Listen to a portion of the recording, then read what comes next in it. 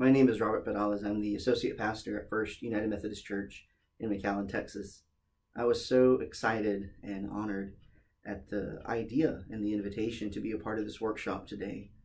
Unfortunately, I have other obligations here at Annual Conference at this time, and I am unable to be there with you all in person.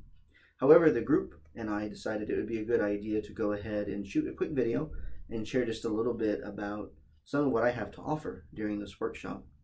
The first thing I want to talk about is the history of Wesleyan small groups, Wesleyan class meetings.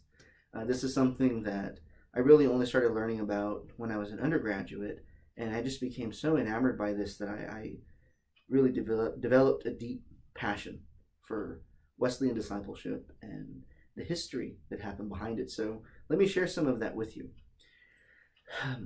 Back in the 1800s, John Wesley was still alive. And one of the first things he did is he was a professor of Greek, biblical Greek, at Oxford. While he was a professor there, he was approached by a group of students, one of whom was his younger brother, Charles. And they told him that they were very interested in the idea of meeting together on a regular basis to help grow and nurture their faith and have greater fruitfulness in their ministries. And so John decided to accept this invitation to be a part of this and to really help lead the group.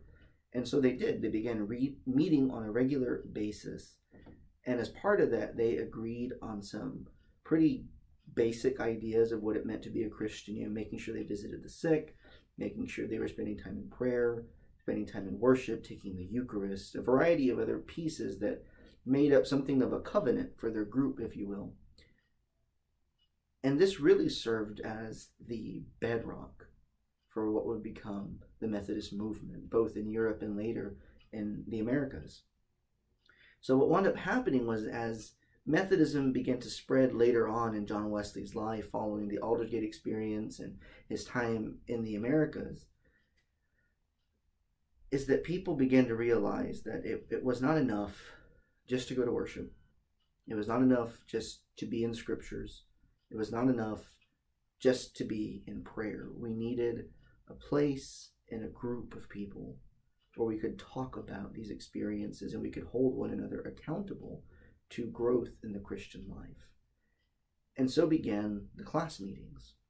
And the class meetings have, since the very beginning of the spread of Methodism, been the bread and butter of what made this idea in Christianity flourish as it did. Here's how it worked. As different Methodist preachers would go around the area, people would begin to get excited about God. But the Methodists were not really their own church. They were a revival movement within the Church of England. And so what the Methodist preachers would do is tell them, you need to go to your local parish. You need to go to your local Church of England. That's where you will have worship. That's where you will take the Eucharist. But as part of being a Methodist, part of this group, this revival within the Church of England, it means meeting together on a regular basis.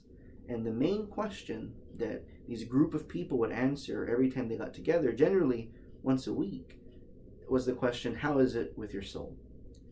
And what served as the guiding principle behind how they would answer that question were John Wesley's general rules. The first of which is do no harm, the second, to do good, and the third is to attend upon the ordinances of God.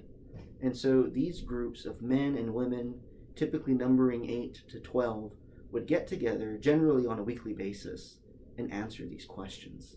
They would talk about how God was at work in their lives through worship, through reading the scriptures, how God was at work and how they were trying their best to resist temptation and flee from sin, and how God was at work and how they did good, how they would go and be in ministry with the needy, how they would go and visit hospitals, visit prisons, when they would be in ministry with the people that God called them to be in ministry with. These class meetings, now better known as small groups, they allowed people to really engage with their faith and grow in a meaningful, transformative way. What we're talking about today is nothing new. Not at all. It's not groundbreaking. It's not innovative. It's old, and it's rich with heritage and it's so overflowing with the abundant fruit it has produced over the last couple of centuries. It is a joy to be able to be with you all, at least in video form today, and I look forward to hopefully running into some of you during the rest of Annual Conference and hearing how things went with my group when I meet with them later today. Thank you so much for your interest in this. I look forward to seeing more and more United Methodist churches in our conference latch on to what really makes us distinct, this idea of pursuing hearts that are transformed by the grace of God, and making sure that we are doing this by meeting with each other and asking each other these tough questions. Thank you so much, and God bless you.